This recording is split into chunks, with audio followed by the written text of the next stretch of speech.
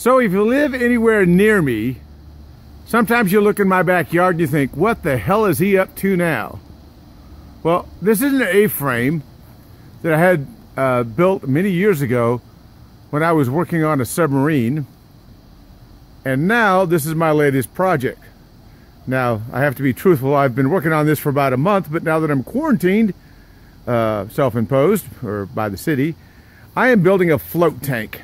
And this is a fiberglass tub that is 42 inches wide and just under 8 feet in length.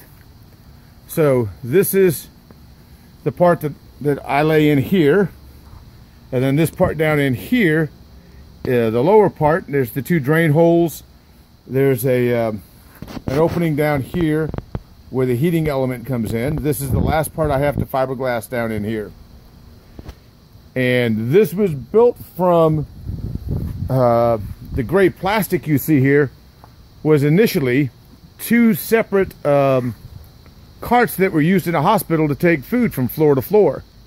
So I basically cut the opening out and then bolted them together using this wood, insulated it very well on the inside with foam and on the bottom, and this is going to be a sensory deprivation tank, or a float tank. It'll have 1,000 pounds of Epsom salts in it. Kind of shadowy on this side. A little bit of fiberglass work to do up here on the top. But this is my project, and then I'll build a top fort after I get it in the garage. Woohoo!